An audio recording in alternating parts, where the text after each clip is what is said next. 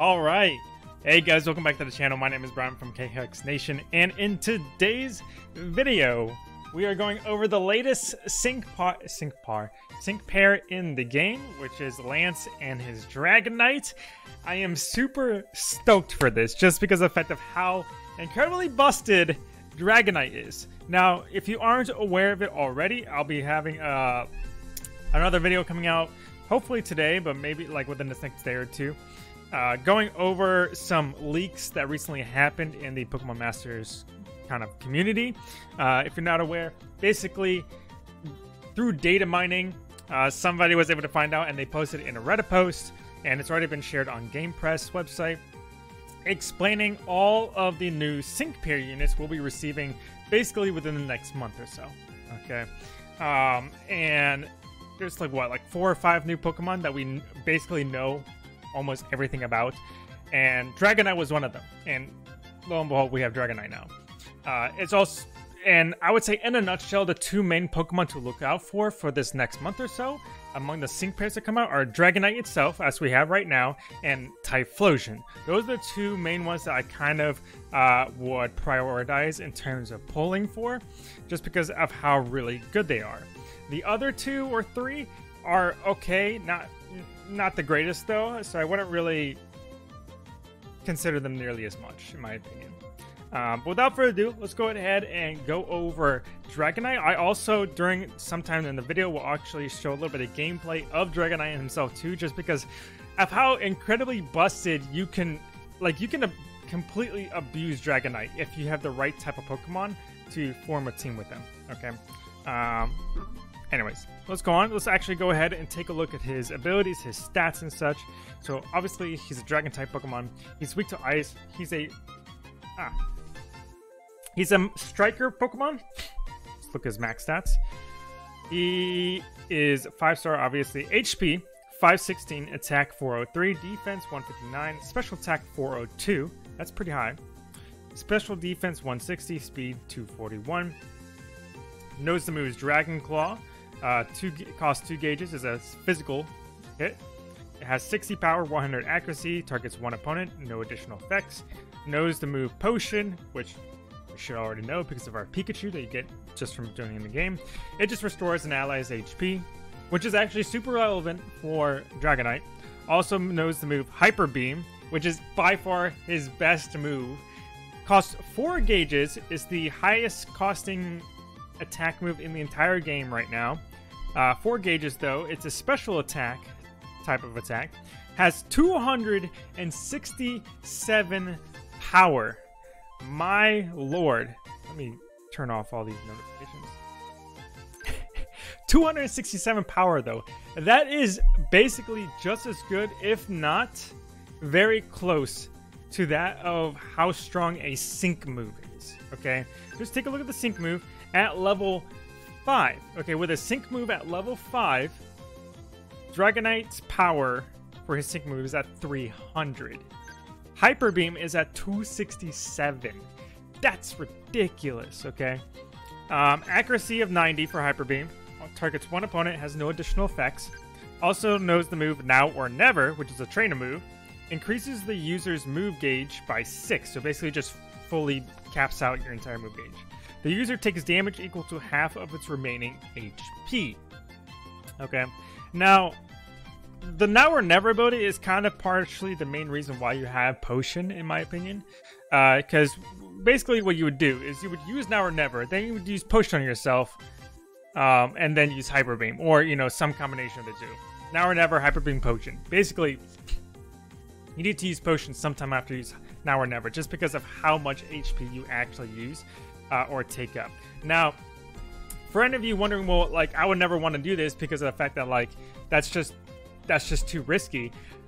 It's yes or no. It has pros or cons. And the main con being that, of course, if you use it when Dragonite's at full HP, then yeah, that's kind of a big risk.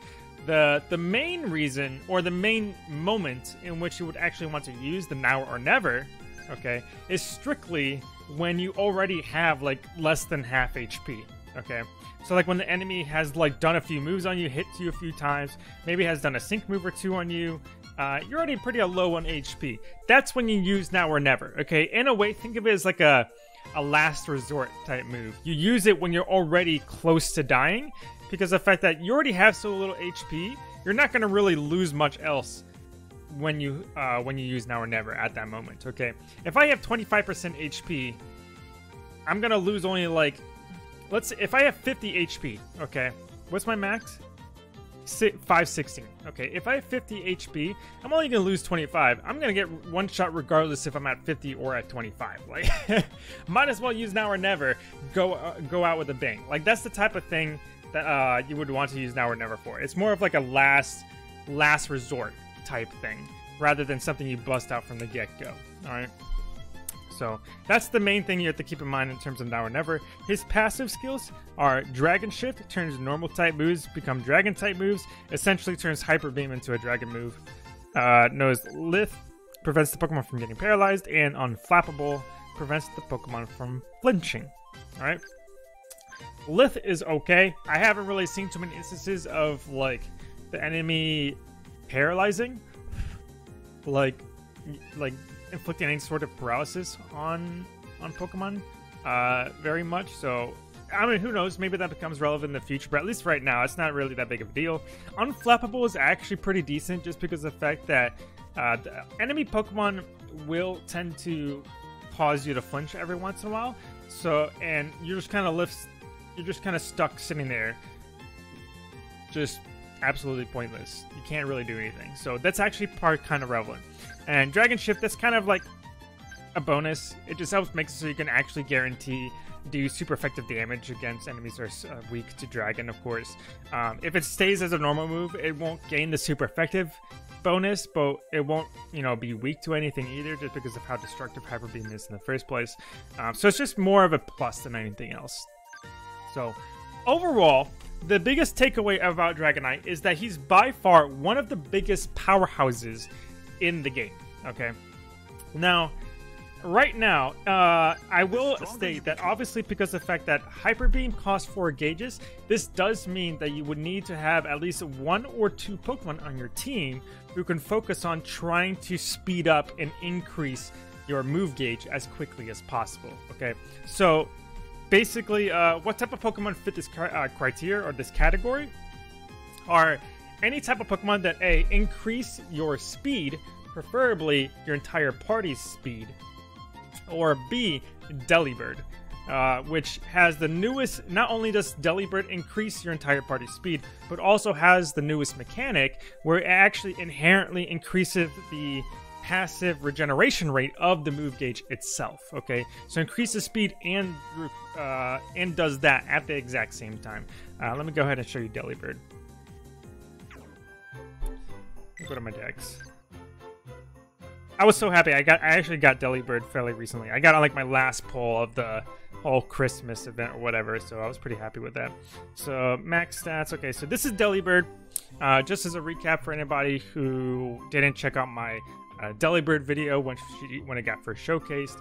Essentially, Delibird, the main thing to keep note of about Delibird is the All the Presence ability. This is his most busted move. His other moves are good, they're decent, but they're like the main reason you want to be running Delibird is for the All the Presence. Because this move right here is absolutely busted. It makes your move gauge refill like crazy.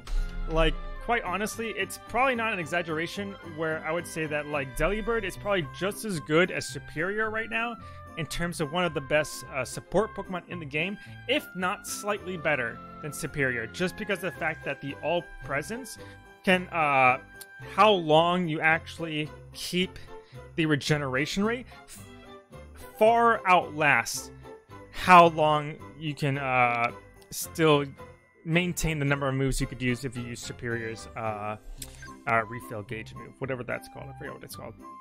So, like, for example, I've had multiple teams already, and I can show you guys some of this real quick in this video, some gameplay in terms of what I'm talking about, and I'll combine it with Dragonite too, so you can see like how well they just mesh together. But I could easily like use like two Pokemon that have 3 gauge moves back to back to back for like easily like 10 turns in a row And Superior could only do that maybe like 4 times max. Like, only be able to spam it 4 times max between the two Pokemon. Because she can only use the refill gauge move twice. That's it. Okay. So, that's what I'm saying. Like, Delibird is absolutely busted. So, if you're ever trying to create some sort of high cost move party or team, you kind of have to have Delibird in order to do it. Now, if you don't have Delibird, it's not the end of the world. You can still get by without it. You're probably just going to be relying on some other Pokemon as well instead in order to help make up for that. One of the other Pokemon, for example, which is great for this, is actually going to be Hillbird's Oshawott, just because Oshawott actually knows the move X-Speed All.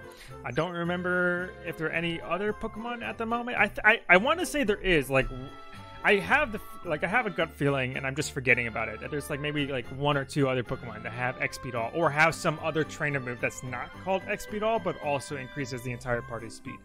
I could be wrong on that, but that's my gut feeling. I just don't remember off the top of my head. But Hilbert, for the X-Speed All on Oshawott, is going to be one of those other types of alternative Pokemon you could use alongside like a Superior if you don't have a Delibird to help out with that. Okay, just because of the fact, as a recap, speed does help increase the rate that your move gauge increases. So the more speed your party has, the faster your move gauge increases. The only drawback to this is that when the enemy uses their sync move, you will lose all of your stat buffs, including your speed buffs. Okay, so once that happens, your move gauge is essentially going to go back to normal rate, which is partially why Delibird's kind of busted, because of that inherent passive regeneration rate being increased. That's not a stat buff. That inherently applies to the move gauge itself, which the opponent's sync move does not touch. So that's partially why Delibird is so good too. Anyways, that's kind of it. Oh yeah, one last thing I want to point out about Dragonite himself is the fact that max level, his defense is actually pretty good. Like, he actually has some pretty chunky defense, especially for a striker Pokemon, which not only makes him one of the most beefiest and like hard-hitting Pokemon in the game at the moment, but also just one of the tankiest. So like, even though he can deal out a good chunk of like hard-hitting moves, he can also take a hit, which is pretty nice, because that means he's just out on the field a lot longer, which gives you more time to actually be able to try and like spam Hyper Beam as much as possible. Anyways, I want to show you guys, before I end this video, a team that I actually put together, which is actually really good. Like, it's like really good. Which is my Delibird, which I kind of mentioned before, Dragonite, and Oshawott. Now, notice that my team is not maxed out at 120 yet. I just got Dragonite, so I haven't even finished fully leveling it up for that matter. And I barely even touched Oshawott until literally just now, once I got Dragonite. But even at just this level alone, this team is already pretty nuts. It's like absolutely nuts. And there's so much synergy that's happening right here that I don't even know where to begin. I guess we'll just start with Delibird. Okay. It doesn't look like there's synergy at first, but once you actually like delve into their abilities and stuff, and you have in mind like what order you're supposed to be using different moves and stuff, it's actually really effective. So the main thing here with Delibird, aside from the All of Presence, is you want to, of course, use all the presence at the very beginning of battle in order to help restore the move gauge as quickly as possible, so that way you can help your Dragonite spam Hyper Beam as much as possible. The only thing you want to keep in mind, though, is that the All the Presence ability, the passive acceleration rate of the move gauge, that only lasts for a temporary amount of time. And there's actually a little icon on the bottom left corner. It's like a little orange like arrow icon in the bottom left corner, like underneath your Pokemon, that actually tells you whether or not the move gauge passive rate increase is still being applied or not, whether or not it's still activated or active. Okay, and it'll start blinking when it's about to tell you that it's going to start wearing off very, very soon. Once it starts blinking and it's wearing off, that's when you want to use All the Presence a second time, because as far as I'm aware, the move gauge acceleration rate increase does not stack. So if I just like use all the presents twice in a row, the passive move gauge increase will not stack. Only the speed buffs will stack. So that's worth noting. So the best time to actually use all the presents a second time is when you notice the little orange arrow icon starting to blink and disappear. So that way you can obtain the increased move gauge rate again, and basically keep it lasting longer than expected. Another good moment to use as well is right after the opponent uses a sync move on you, or your team in general, just because the fact you will lose your speed buffs. So being able to use all the presents again to at least regain some of the speed buffs and apply the move gauge acceleration rate increase again, kind of just like brings it back up to speed to what it once was before you got hit with the sync move. So that's all the presents. Once you're done using all the presents, you start spamming X attack all and start buffing your attack as much as possible.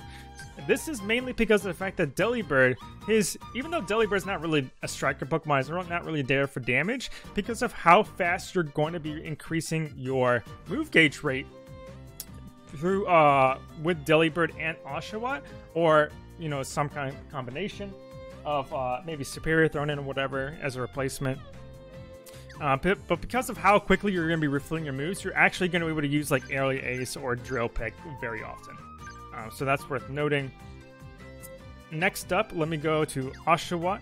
Now, Oshawott is also kind of in the same boat as Delibird, which is the fact that at the very beginning of the game, or the battle, you do want to spam X-Speed All. Now, unlike Delibird, you can actually spam both X-Speeds All right away, just because of the fact that they do stack. And the more you can have them stack all at once, the faster your move gauge refills. So after that, you want to use In This Together just to help get that last 2 tiers of attack boost buffs for your entire team. Okay, you don't have to worry about your HP for this, because of the fact that your Delibird alone is already going to... You want to use both attack alls to get +4 tiers of attack buffs. And then you just use one In This Together one time to get the last 2 tiers to get the max cap of 6 tiers of attack boost. Once you have that, you can start just using Aqua Tail whenever you have extra move gauges available. Aside from that, though, you're pretty much just going to be spamming Hyper Beam almost the entire time with Dragonite. You quite literally almost never touch any of the other moves. At most, maybe Dragon Claw whenever you just want to spam moves, and it's nice that Dragon Claw is a physical move, so he can actually take advantage of all the +6 tier physical attack buffs that your Oshawott and Delibird have been applying to your whole team. So even if Hyper Beam is not being buffed from your teammates, Dragon Claw at the very least is, okay? And of course, if there's ever a situation where your Dragonite is just low on HP, you can use Potion, or you can use Now or Never and then Potion to at least refill the gauges quickly. Now or Never is also kind of effective to use if, let's say, for example, your Delibird or your Oshawott happen to die, or both of them have to die, so your move gauge kind of gets reset back to normal. Now or Never is great to use in those low HP type moments as well. Like you're almost losing essentially, and it's nice to help like guarantee those last extra bits of damage essentially. So that's kind of the team in a nutshell, and I'm pretty sure there's probably other types of teams you can do with this, but at least as far as I'm aware, this is the most effective team in terms of being able to abuse Dragonite's Hyper Beam as much as possible. So real quick before I end the video, I'm just going to go ahead and show you guys the team actually in action. Keep in mind that my team isn't at max level 120 at all whatsoever. My Delibird is the highest level Pokemon on my team, which is at level 100. The other two are like around the 90s level, okay? We're going to do the ultra hard level up course just to kind of give an idea. Just because these are already a fairly decent difficulty. Not the hardest in the game. The hardest stages in the game are all co-op, which is a completely different thing.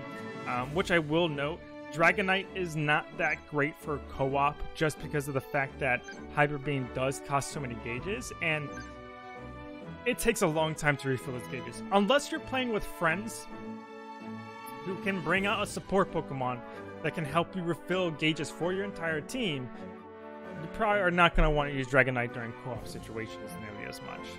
For non-co-op situations, yeah, for sure. Use Dragonite, but for co-op switches, probably not.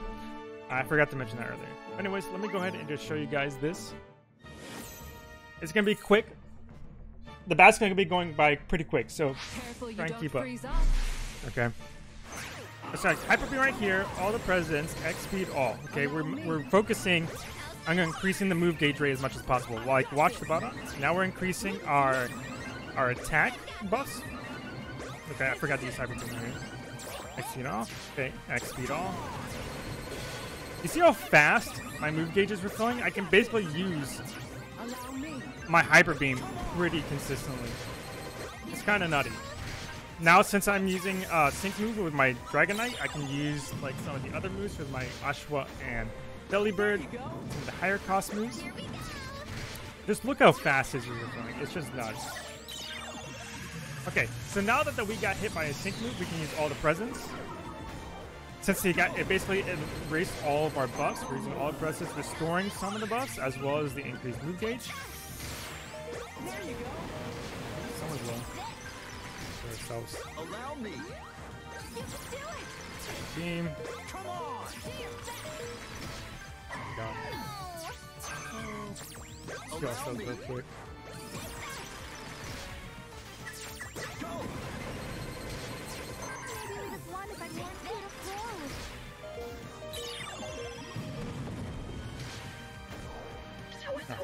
So that should help you give an idea of like what it's supposed to be. I kind of messed up a few times, so it wasn't nearly as smooth as I had it. If you follow me on Twitter, you probably saw a video where I literally was just spamming it non-stop. But yeah, that's kind of an idea of what it's like for him. Okay, I'm pretty sure that I'm pretty sure there can easily be a different type of setup here. Superior is definitely going to be a little bit easier to, how should I say, do more damage with the Hyper Beam, just because Effect Superior does have the X special attack all, so it will actually increase the damage that Hyper Beam does in general. So there's quite a few ways you could mess around with trying to abuse Dragonite, but all in all, the main thing here is that like Dragonite is just an absolute beater. He's an absolute powerhouse, very good stats, one of the best attack moves in the entire game.